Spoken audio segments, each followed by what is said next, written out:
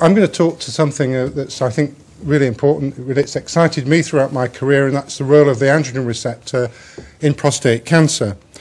Prostate cancer is very common. It accounts for about 40,000 new cases every year, and it's estimated that this is going to rise over the next 10 years to over 65,000, and it kills around 10,000 men every year. There's a problem of working out which cancers we should screen for and which cancers we should treat, but a critical problem is understanding those cancers that become advanced through castration-resistant disease, and this is going to be the topic of my talk today.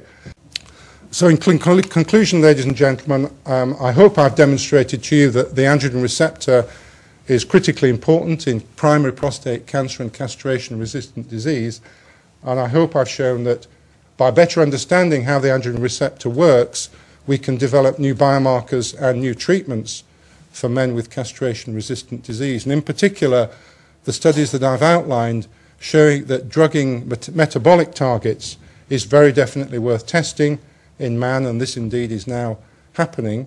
And again, another very important point is that the use of human tissue, which surgeons are actually extremely well positioned to do in terms of their input into these sorts of studies, show that the androgen receptor has a unique transcriptional program in tissue where it is repositioned to alter the phenotype of the cells.